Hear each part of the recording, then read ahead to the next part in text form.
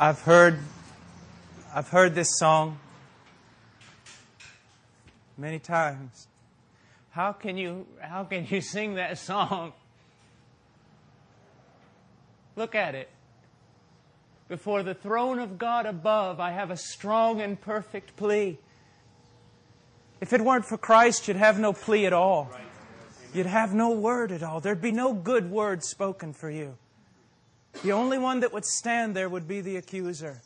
And the charge would be guilty, guilty, guilty, guilty. And you would have no defense whatsoever. You'd have no defense. But look what this says. Before the throne of God, not before the throne of an inferior prince or some little mayor of a small town. Before the very throne of Almighty God who rules the universe, I have a strong and perfect plea. And who is that? A great high priest. But not a great high priest like a cold administrator or a CEO.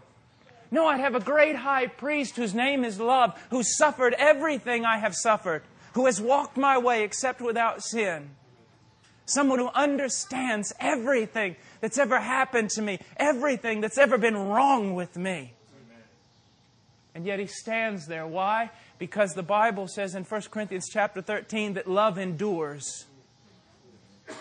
When there's absolutely no reason to hope in me, when there's absolutely no reason to believe me, when I've failed so many times I can't even begin to count, it says love remains. When every other characteristic and virtue walks out the door, love stands there, and that's who He is.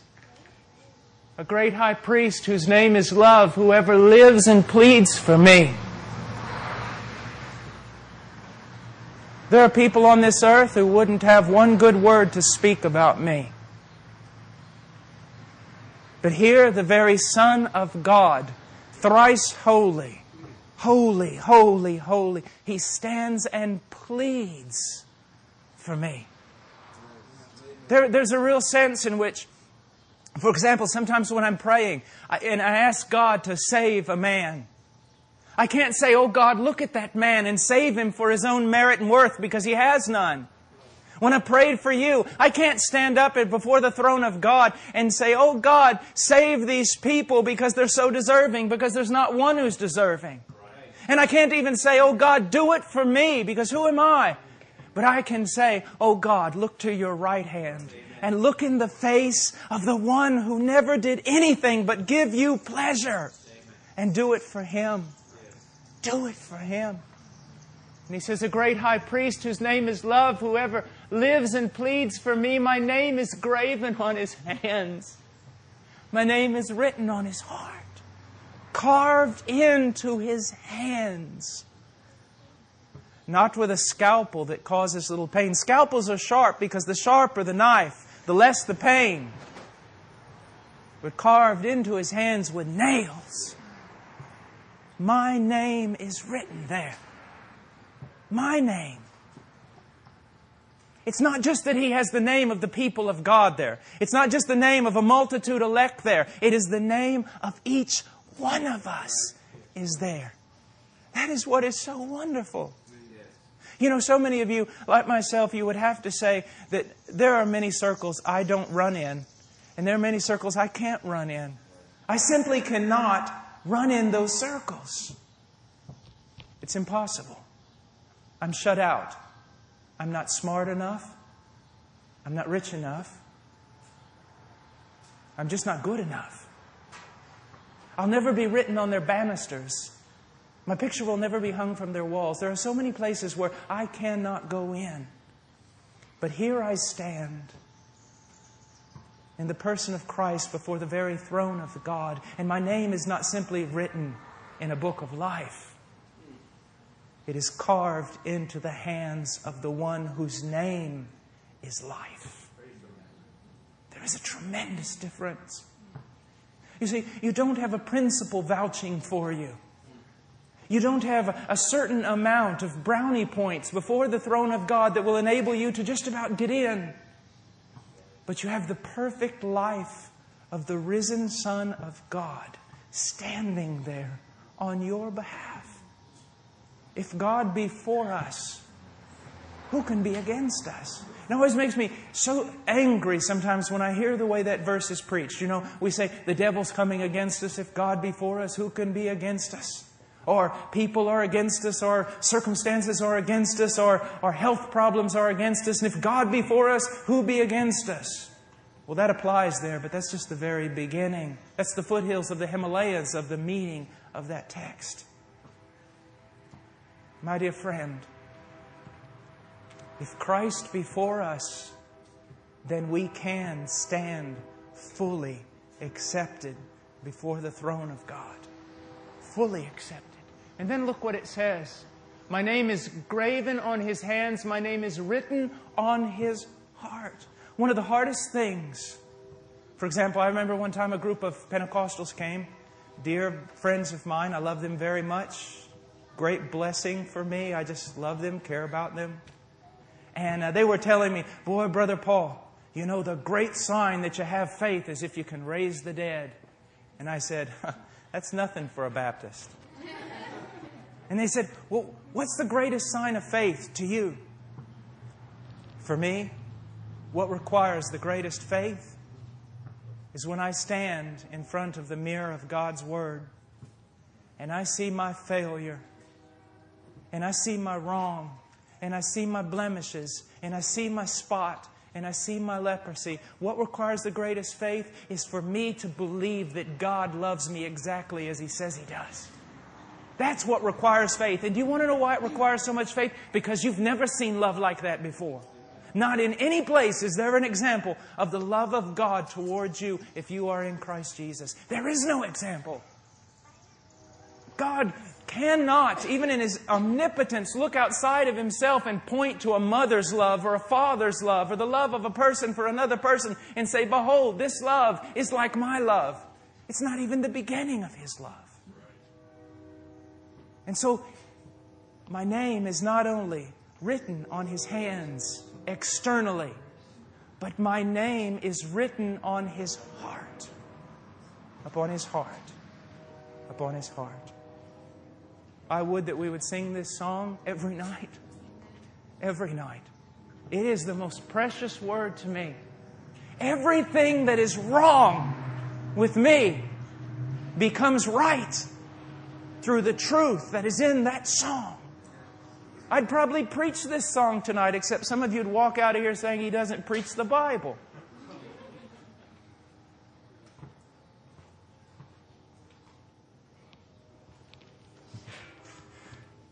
Now I want us to go. Thank you. I want us to go to 2 Corinthians chapter 5. 2 Corinthians chapter 5.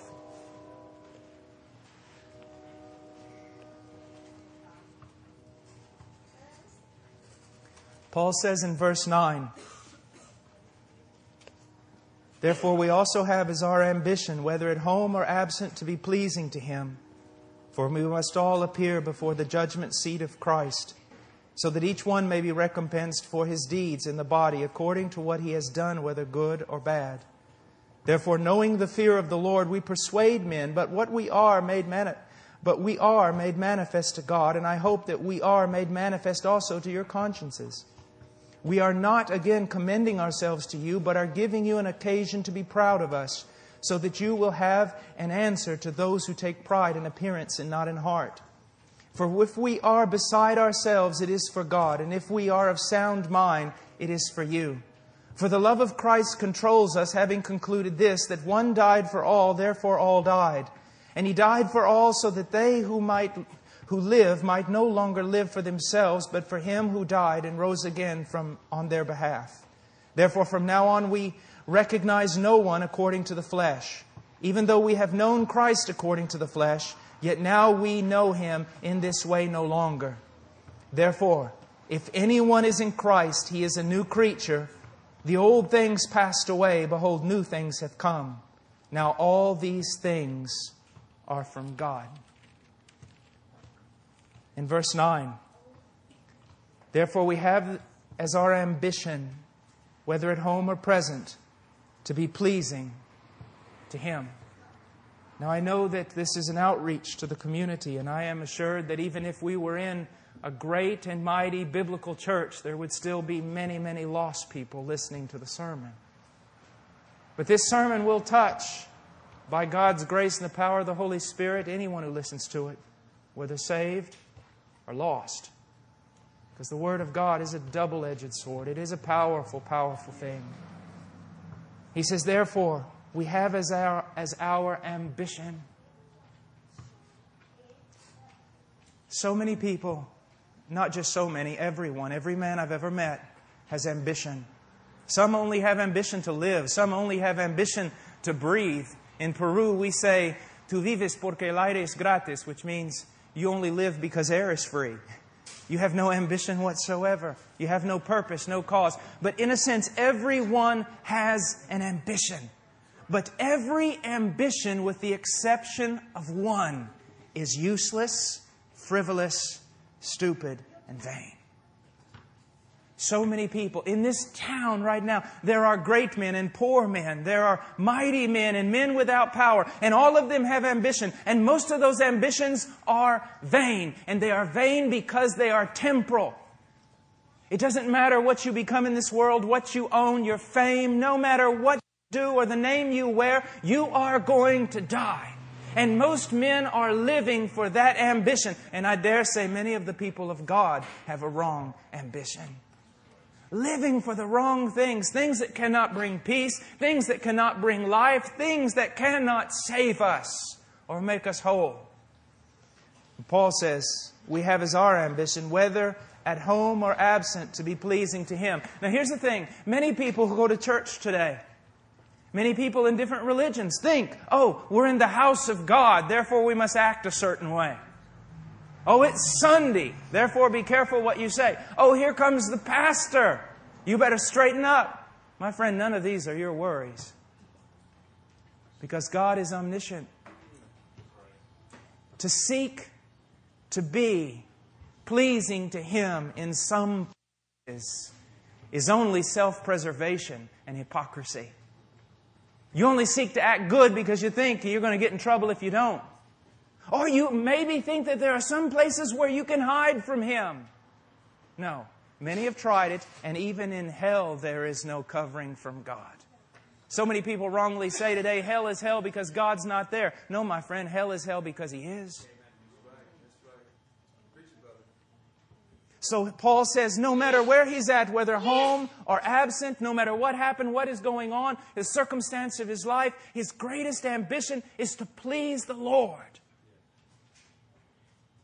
Whom do you wish to please? Couldn't I say that even for the most mature Christian, it is a battle in our hearts not to be constantly thinking about pleasing ourselves. And yet when we please ourselves, we find no joy whatsoever, just gravel in our gut. But when we seek to please the Lord, it doesn't matter what it results in or what circumstances we may enter because of obedience, we are still happy. I can remember one time when I was going to Bible college, I had to go down this highway, about 19 miles of stretch of highway, every day that I was going to school. And there was a great big trucking company over there, a reputation of being a mean group of men. And every time I'd go by there, the Holy Spirit was just saying, go in, witness. Lord, if I go in there, they'll throw me out. I don't care. I want you to go in. This is not so much about them as about you. Whom do you wish to please? And I went by there for weeks, afraid to go into that place. And finally, I pulled the car off the side of the road there on the highway and just wept and wept and wept. Because I just didn't have the courage to go in there, and finally said, I just can't take it anymore. And I pulled the car in there. I went in. I began to witness to the truck drivers. And they threw me out. But when I walked across that parking lot, my feet were not touching the ground. I was so filled with joy, even though, look how kind our Master is. Even though my true ambition was nothing more than self-preservation. The Holy Spirit hounded me until I had to go in, and I obeyed, not willingly, but by compulsion I obeyed. And still my Master blessed me with joy. What a kind Master. But our ambitions should all... There is no one that can stand up and testify that they obeyed the Lord or made the Lord their ambition and they were sorry for it later. But everyone in this room can stand up and say there were times when they sought to please self and it still sticks in your gut like gravel. He says in verse 10, one of the reasons why the Apostle Paul said he sought to be pleasing. Now, this is not the only reason, and we're going to go on later and we're going to see another reason. But this is a reason, and this reason is not being preached enough today. This is the reason why Paul sought to be pleasing. For we must all appear before the judgment seat of Christ. A dear man that's mentored me for years who has forgotten more about God than I'll ever know. He said one time he was sharing about men standing before Christ and another man stood up and said, "I'll not be afraid on that day." My friend responded by saying, "Sir, you will melt before Him like a tiny wax figurine before a blast furnace. You will not be bold on that day." There is a real sense in which you and I need to take in consideration something. Not only that life is fleeting and that you are going to die, but that when you open your eyes, you shall stand before the judgment throne of Christ. You will stand before Him on that great day. I tell the young men that I disciple, and I will tell my sons when they are old enough to hear, you must live between 2 days. You must live between 2 days. There should be 2 days that affect the entirety of your life. And what are those 2 days? The day Christ hung before men and the day all men will fall before the Christ. Those 2 days ought to be the thing that control you. On the one we see love. That the love of God would be so great towards even His enemies that He would die on that tree to redeem them. So love of that day that comes forth from the cross and the heart of the Christ, it ought to be our motivation. But there is another day. And there is a real sense in which that day should fill you with a right kind of fear. The day that all men will stand before the judgment throne of Christ. He says, for we must all appear. You try to escape. You hide under a rock. You cry out to the mountains, fall upon me. And you hear a voice from an angel. No, you must appear. I have another thing to do. No, the angel will say, you had another thing to do on the day the preacher came to call. You had no time, but now you must come and you must stand before the judgment throne of Christ. You must. Doesn't matter how big you are, you will not escape. Doesn't matter how small you are, you will not be passed over.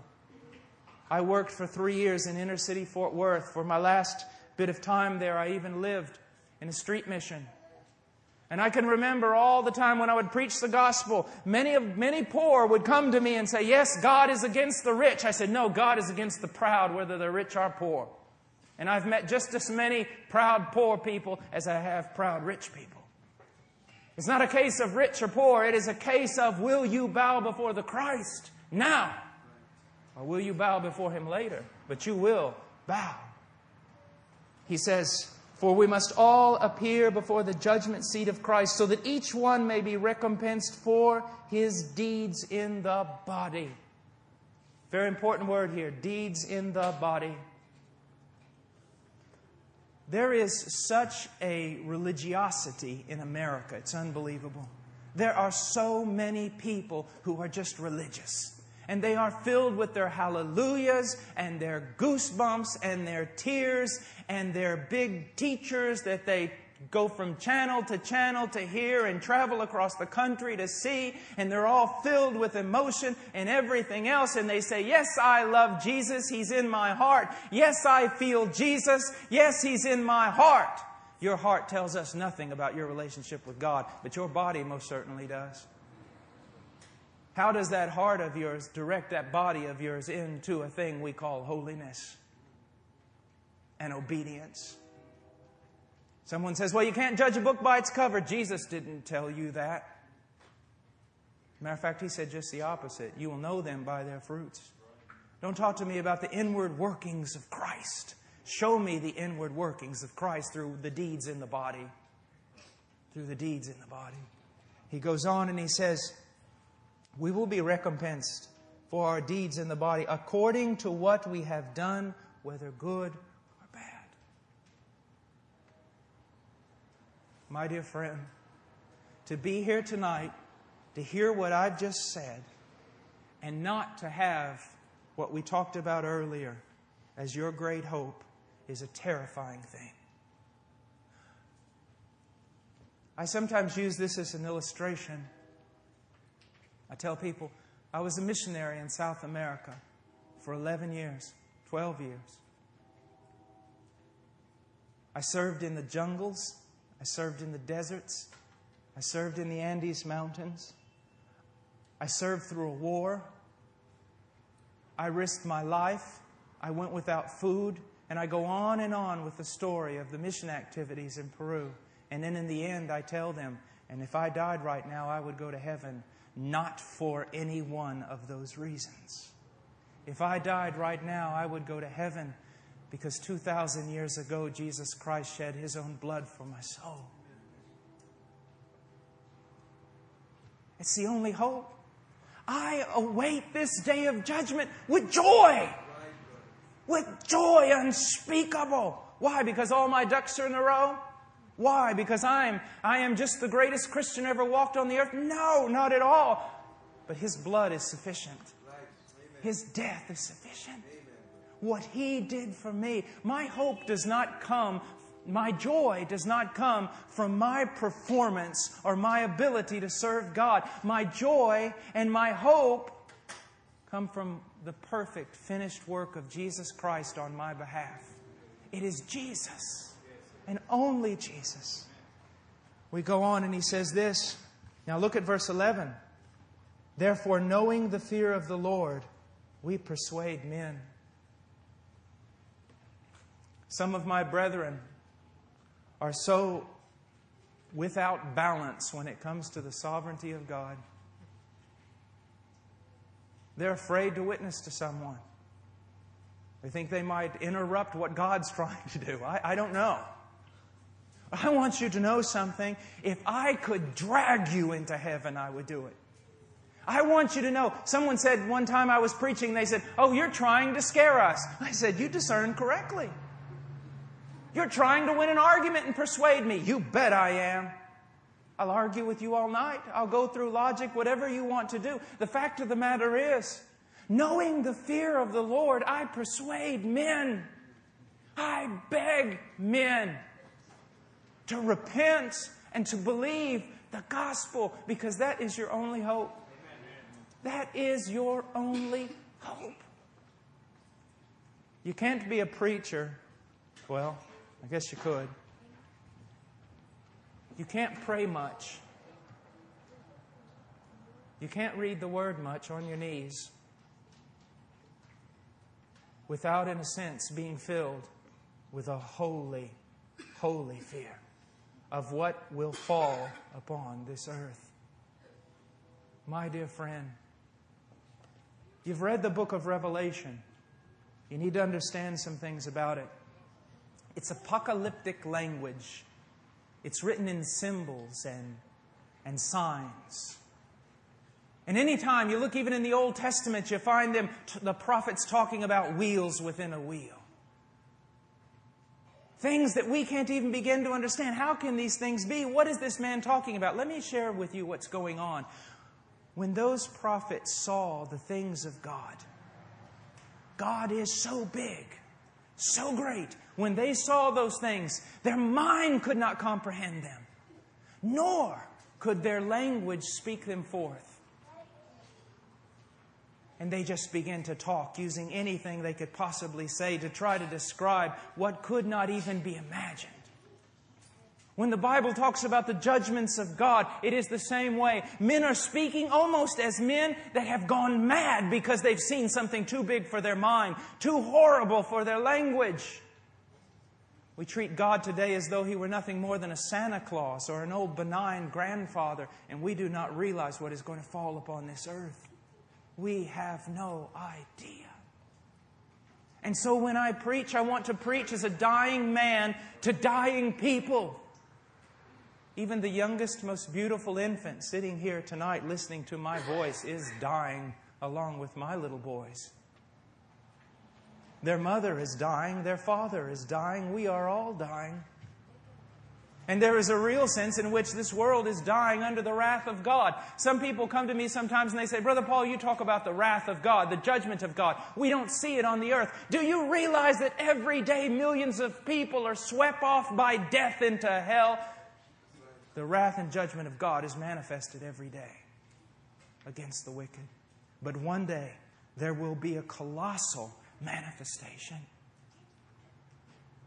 when all of humanity will stand before Him and all humanity will be judged. And if Christ is not there for you, if He is not your high priest now, He will not be your high priest then. I'm reminded of the book of Proverbs when wisdom calls out in the streets, cries out for men to turn in and to listen and learn and live, but they refuse. And so in the end, when their calamity comes upon them, they cry out to wisdom, and wisdom mocks them. Too late! Too late! Too late is the word. Men that have had so many opportunities to come to know Christ, young people who sit in church every Sunday and yet do not hear the Word of God, they will hear too late, too late. And the very salvation that called out to them will then mock them in judgment. Oh, my dear friend, preaching is a terrible thing. It is a terrible thing. Oh, I know it's not for most. For most, it's a career. For most, it's entertainment. For most, it's a talent show. But for some, it is a heavy, heavy, terrible burden. A dying man preaching to dying men and preaching as though he shall never preach again. Knowing that in this very tent, in this very part of this city, I am looking at some people who will stand before God and hear, "Well done, my good and faithful servant, enter into the joy of your master." And then I am also looking at some under this very tent who will be cast into hell. And the last thing they will hear when they take their first step into hell is all of creation standing to its feet and applauding God because He has rid the earth of them.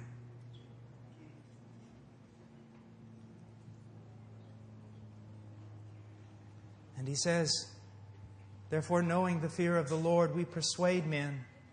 But we are made manifest to God, and I hope that we are made manifest also in your consciences. We are not, again, commending ourselves to you, but are giving you an occasion to be proud of us, so that you will have an answer for those who take pride in appearance and not in heart." My dear friend, I count it the greatest of privilege to be here tonight. The greatest of privileges. A dear man who mentors me, they asked him one time, they said, about big churches and things like that, and he said this: "Some of the greatest sermons that have ever been preached have been preached to 6 people. It is a privilege to come here and preach to you. But I will not come here and dazzle you. I will not come here and flatter you. I will not come here and seek to have an appearance with you. I will come here and tell you the truth. This night, the next night, the next, and the morning, I will tell you the truth. Whether it's old-fashioned, whether it's received, it does not matter. I will tell you the truth because I am not here for gain." False prophets come for gain. False prophets turn up their noses today at tents in inner cities and look for coliseums in the suburbs. But preachers see this as a wonderful opportunity to spread forth the gospel of Jesus Christ. This is where God is. Is it well with your soul? Is it well with your soul? If you die tonight, will you enter into glory, or will you split hell wide open? I don't care about your self-esteem so much. And I'm not really concerned about whether or not your checkbook is balanced. My only question is this: is it well with your soul? Now he goes on and he says this: for if we are beside ourselves, it is for God, and if we are of sound mind, it is for you. I was preaching at a church a while back, several years ago now. A very posh, very large, very beautiful church, filled with people, the balcony, all the finest of people from that area there. And the Lord laid it upon my heart to preach like a madman. And when I finished, I remember looking up in the balcony saying, some of you think I have gone mad. Then come back tonight and hear a madman rave. Now, what's the point? Let me ask you a question. Well, let me tell you something first. I know it's not quoting from Augustine, it's quoting from Rocky, but it'll have to do. The trainer looked at Rocky and said, Rock, the worst thing that could ever happen to a fighter has happened to you. You've gotten civilized. The worst thing that can ever happen to a preacher is for a preacher to get civilized and respectable. But the Bible says that even with Paul, sometimes he seemed to talk like a madman. And why is it? We're not talking about computers. We're not talking about some technical difficulty. We're talking about heaven and hell, life and death, God and the devil, sin and righteousness. We're talking about judgment. We're talking about eternity. How can a man not rave? How can a man not lift his voice? How can a man not have passion when he's looking at people who will die?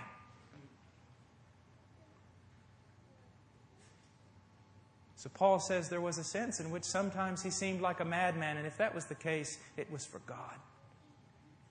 But also, if he's in his right mind, it was for them. What does it mean? He'd become all things to all people. To the philosopher, he would seek to speak to him on his terms. To the Jew, he sought to be a Jew. He didn't want to put a stumbling block in front of anyone for any reason. And that is why in true preaching, what sometimes you're going to come across is this. It's going to seem as though a madman is raging. And then at other times, it's going to seem as though a scientist were sitting down trying to lead you through the finest, most technical of sciences. Have you been moved by the words, but you don't understand? Then guess what? This preacher will stay here all night, along with the other pastors, and talk to you about what has been spoken. Do we seem to be out of our mind and it's confused you, but it has intrigued you and you want to know? Then come and sit with us. And we'll talk to you about the things of God in ways you can understand. That's what Paul is getting at. Now let's go on. My favorite part, verse 14. For the love of Christ controls us.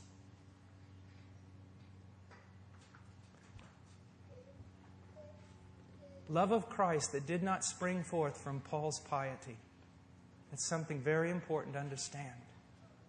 It was the love of Christ that came out from Christ through Paul. I want to tell you something that prior to my conversion, I was a student at the University of Texas. And I don't know how most adequately to describe who I was, except maybe the word self-centered jerk would be good. The only thing I thought about was me. And I couldn't do anything else. It destroyed all my relationships with people. Why? Because I was all about me. That's it. When Christ came into my life, I didn't gain some piety that now I'm pious and therefore I love people. But Christ changed my heart. And He put in my heart a love for people.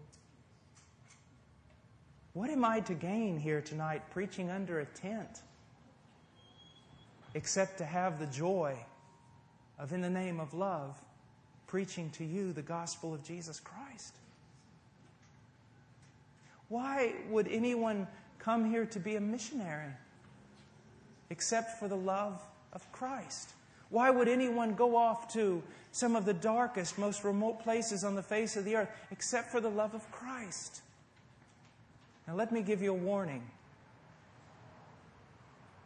There are some who make great gain out of preaching. There are some who line their pockets and feed off the sheep of God. And maybe you doubt any preacher or gospel because of these wolves, but recognize this, not all of them are the same. There are people, God still has men who preach for one reason, and it is here, for the love of Christ controls us. It constrains us. It pushes us on to leave house and home and career and everything else to do what? To go out into the highways and the byways and sow the seed of the gospel. And why is that so important? Because we know it's the world's only hope. And why do we know that? Because it is our only hope. Preaching in the church in Austin this Sunday, I said, come unto Christ. All of you. Come to Christ. It doesn't matter what you've done or what you have become. Come to Christ. And I use my own life as an example. 22 years ago, the Lord found me half naked in my apartment, having slept the entire night in my own vomit, so drunk I couldn't stand. And yet He is mighty to save. And the love that He manifested to me on that day as I looked in the mirror and saw my own face covered in vomit. The love He manifested that day, surely it was enough. To not only forgive all my sins, but to cleanse me from all unrighteousness and a guilty conscience. To cleanse it. The love of Christ constrains us to be here. He goes on. The love of Christ controls us, having concluded this, that one died for all, therefore all died, and He died for all, so that they who live might no longer live for themselves, but for Him who died and rose again on their behalf. Two things from this. First of all, sometimes when I'm preaching, and I've done this, I've learned this well from older preachers. Sometimes I'm preaching and someone will pass and come forward or come and talk to me after the service and they say, oh, Brother Paul, I'm so afraid of hell. I want to be saved. And I say, I'm sorry. That's not enough. Any snake will run to save its life when a field is on fire, but it's still a snake. Young man, if you're going to come to Him, you have to come to Him because you're broken out of love for your trespasses against Him and His kindness to you. And you want to love Him and adore Him and glorify Him. Salvation is not a ticket to escape hell. It is a relationship with God. But another thing that those of you who are saints here tonight, who are Christians, I want you to look at this. Look what it says. The love of Christ, does it control you? The Bible said in every true believer, the love of God has been manifested, shed abroad in their hearts. Do you know that love? I know so many Christians who are so many people who are actually quite moral. They dot every I, cross every T, and I don't even think they're saved. They're religious and they're moral, but when you begin to talk about the love of God, they don't have a clue as to what you're talking about. Can you honestly say that the love of God has been shed abroad in your heart, and that love compels you to want to follow hard after Jesus and to obey Jesus? He goes on and he says, now this is very, very simple logic. Paul says, I've concluded something. What has he concluded? One died for all, therefore all died. And He died for all. Why? Just to get you out of hell? He died just to fix you? He died just to bring salvation? No, He said He died so that they who live might no longer live for themselves, but for Him who died and rose again on their behalf. I live in Illinois on a farm. And years ago when I had to leave for Peru, I had to leave my widowed mother there on the farm. And I'll never forget that day of saying goodbye to her. And she is crying, and I'm crying. And I said, Mom, I am not my own. I did not choose Peru for myself, but my Master is calling and I must go. And she said, Son, before you were born, I gave you to God. You are not your own, and you are not mine. You must go. It is no longer your life, but your life belongs to Him. You go where He tells you to go. You do what He tells you to do. And the wonderful thing is, the commandments and callings of Christ are not burdensome. They are a joy for those who have been truly regenerated. They are a joy. You're not your own, Christian. Nothing you have is your own, Christian. You belong to Him. My children belong to Him. My wife belongs to Him. Everything belongs to Him. You'll never be happy, and I'll never be happy until we grow into that truth and learn to obey that truth. He goes on and he says this, verse 16, "Therefore from now on we recognize no one according to the flesh. Even though we have known Christ according to the flesh, yet now we know Him in this way no longer." There's something very important here about the gospel that's being said. I think if you look at all the teachings of Paul, you begin to understand something a little bit more than just what it appears at first. How did Paul first view Jesus in the flesh? As some country bumpkin that came from Nazareth, that had not been taught in the schools where he had been taught, did not wear the finery of a very well-kept rabbi. He had nothing of the appearance of a Messiah or a king, and he judged Him according to the flesh. A madman from some faraway place on the borders of Israel. But then what happened? On the road to Damascus, God opened up the eyes of Paul. And Paul saw Jesus now not according to the flesh, but according to who He truly, truly was. I can remember in my own life when I was a weightlifter, but it's hard to believe that now. There's one time when that's all I did.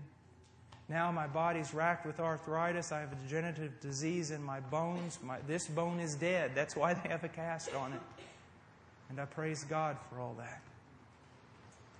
But I can remember there was a church just right across this little alley from our gym. And on Wednesday night when I would see them all going to church, I would open up the garage doors and the windows of the gym and the door, and I'd turn up the stereo as loud as it would go to AC/DC song, Highway to Hell, just to bother them. On campus at UT and everywhere else, mock the Christians, mock the idea. On and on and on and on. And then one day, God opened up my eyes. And Jesus became most precious. Exceedingly abundantly more precious. You see, you say, well, I look at Jesus and I don't see that much precious there. Do you want to know why? You say, yes. Are you sure? Because it's going to be quite offensive when I tell you why. This is the reason why you look at Jesus and you find nothing that attracts you. Because He is holy, righteous, and good. And if you have not Christ, you are depraved and wicked and hateful. And you no more can like what you see in Jesus than Satan likes when he sees Jesus. You have a wicked, degenerate heart. And the only way you're ever going to think Jesus in His holiness is beautiful is if God comes and changes your heart and gives you a new one. And that is why, my dear friend, I can't lead you in a prayer tonight and expect you to be saved. And I can't manipulate you or get you to hold your hand up. God has to move and supernaturally change your heart. That is all. That is why preaching is so foolish and seems so weak. I can preach my heart out. The pastor can follow me. The other pastors that are here can jump up and follow him. We can preach to the point where blood is coming forth from our throats because we have preached with such passion, and yet you will sit there cold as a stone unless God moves on your behalf. But God often does move on people's behalf. Now,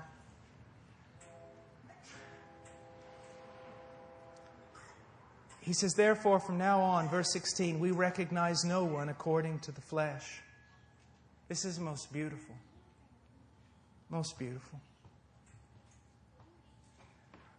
I can sit down on a plane to Nigeria, sit down beside a man who's lived 10,000 miles away from me, sit down beside him, open up my Bible, and hear him say, "Are you a Christian?"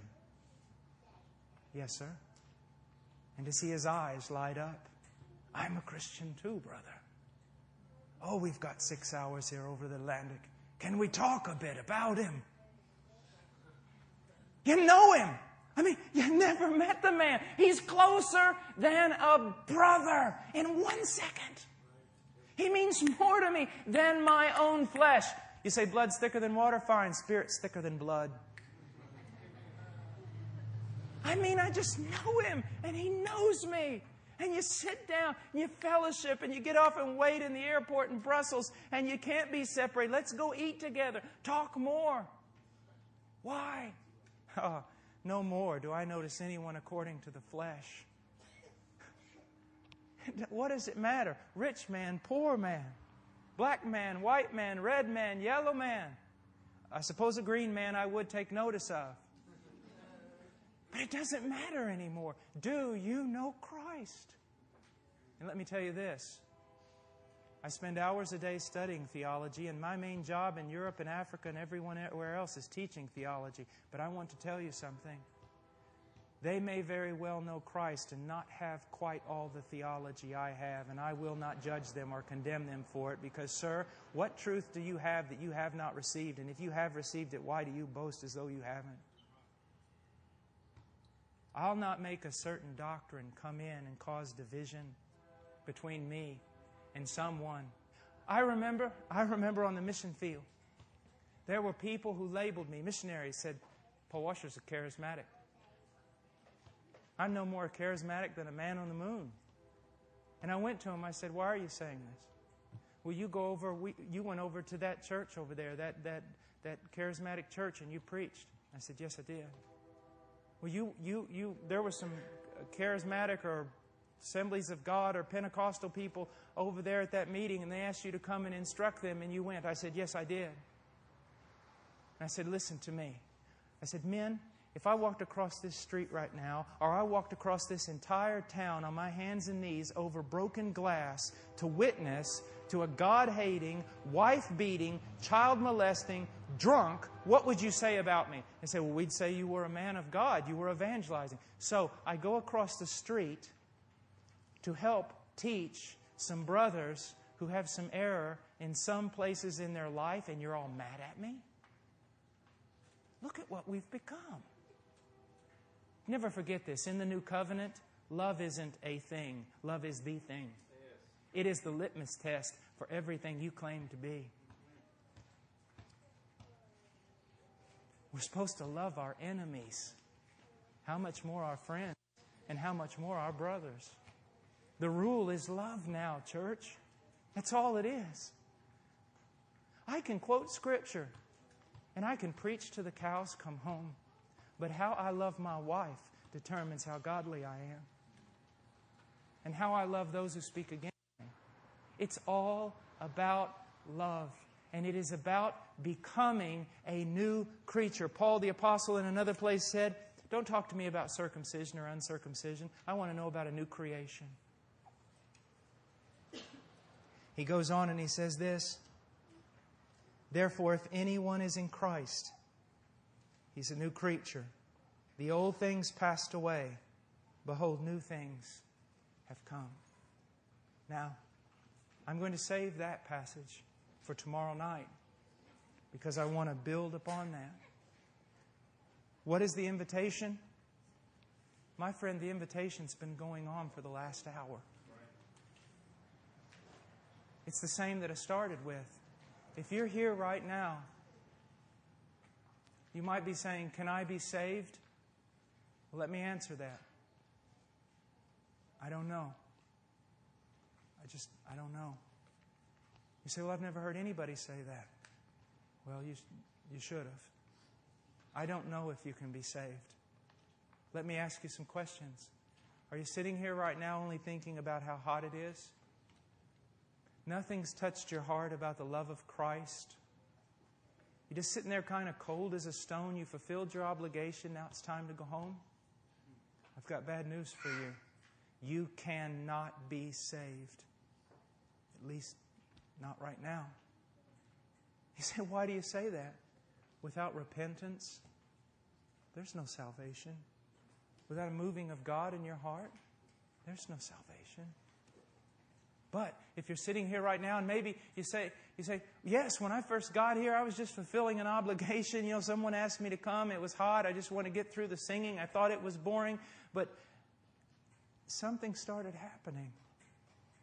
And as I was listening to the songs and maybe as the preaching was going on or something, my heart was strangely warmed. I see my sin. I see the holiness of God. I know I can't save myself. I want to be saved. I want to be saved. And I want to follow God. You can be saved. That's the beginning of repentance. You lack one thing. Believe on the Lord Jesus Christ and you'll be saved. Believe on Him. I'll tell you a story and I'll finish with this. Up near, it was about 30 kilometers south of Alaska, I was preaching. And it was one of the most special things that ever happened to me. I was getting ready to get up in the pulpit. We were actually in a place where there were more grizzly bears than people. And I got up in the pulpit, and when I turned around, get ready to preach, a mountain of a man walked through the door. He was one of those men whose fingers seemed to be that big around, just a mountain. Man in his 60s, the saddest man I've ever seen in my life. And so I immediately just began to preach the gospel. And he just sat there the whole time with his head down on the front row. And so when I finished preaching, I went to him and I said, "Sir, what's wrong with you?" He pulled out a manila envelope and he pulled out some x-rays and he showed it to me. He said, "I'm going to die in 3 weeks. I've been wandering around this town looking for a thing they call a church. I'm going to die in 3 weeks." Now he said this, "I've lived in the outback all my life. I've never been in a church building. I've never really seen a church building. I believe there's a God, and I heard one time somebody talk about some fella named Jesus. Now I'm going to die in 3 weeks. And I'm scared, and I have never been afraid in my life of anything." And so you know what most evangelists would have done at that moment? They would have said, "Well, sir, repeat this prayer after me," and he would have gone to hell. I said, "Sir, you heard the message. Did you not understand what was preached?" He said, "I understood it, but I didn't understand it." Now think about that.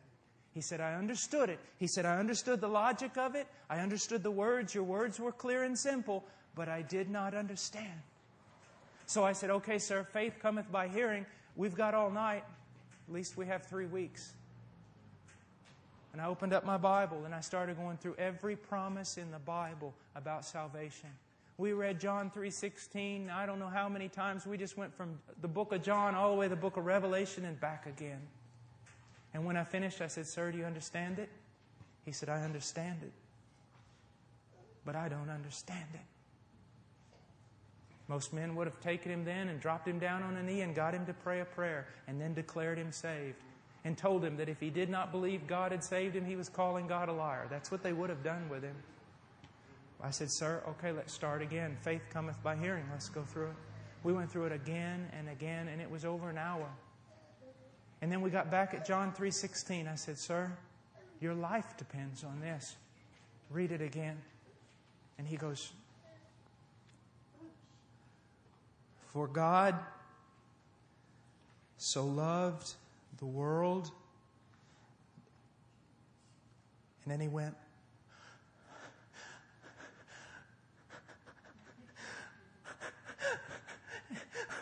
and I said, "Sir, what's wrong?" He said, "I'm saved. I'm saved. All my sins are forgiven. I'm saved. I'm saved." And I said, "Sir, how do you know that?" He said, "Haven't you ever read this verse before?" I'm saved. When God tells them they're saved, you don't have to tell them they're saved. You never tell them they're saved. You tell them how to be saved. God tells them they're saved. Do you desire to be saved? Is there a stirring in your heart? I'm going to turn this service over to the pastor. I don't know what he'll do, but I'll tell you this. Don't leave here tonight. We will literally sit here all night if that's what it takes, so that you may come to know the one who we sang about in that song. Pastor?